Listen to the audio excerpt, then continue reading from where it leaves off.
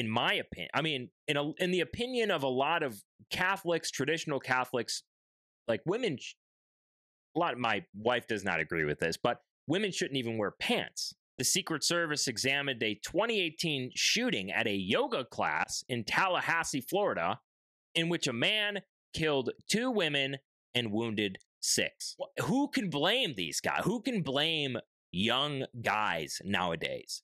Once again, I mean, you just look at, and I drive past, and I see, walking through the mall or walking through shops, and I see how these young women talk.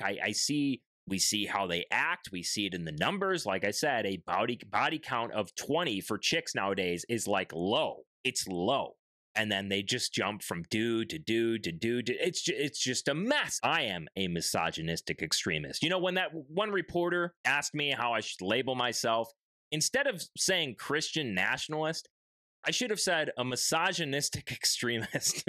How can you really blame a guy for murdering women? This is the question white nationalist and self-proclaimed misogynist extremist Vincent James is asking his many followers these days. In a truly gross and misogynistic rant, James talks pretty incoherently about the problem with women these days, going so far as to say that they shouldn't even wear pants, a statement his own wife disagrees with. I have very few things to say about this video, mostly because he is truly just screaming into a void and displaying perhaps the fragilest sense of masculinity I have ever seen. He's literally making the argument that because women dress differently and have more sexual partners than our parents and older generations, they deserve to be violently murdered. Kind of a funny argument for someone who preaches their Christian faith quite openly. But these types are nothing more than grifters trying to get famous off of men's worst insecurities. And it's not only the misogyny that's deeply sad, but his utter lack of self-respect is downright degrading. Notice how earnestly here he tries to convince us that he is still young. Like, I can't even imagine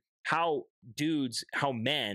young men can meet someone today. Like back when I was younger. I'm a young guy, by the way. I'm only 35. Just 5 years ago, I was still in my 20s, technically. Okay, so let's just put that out there right away.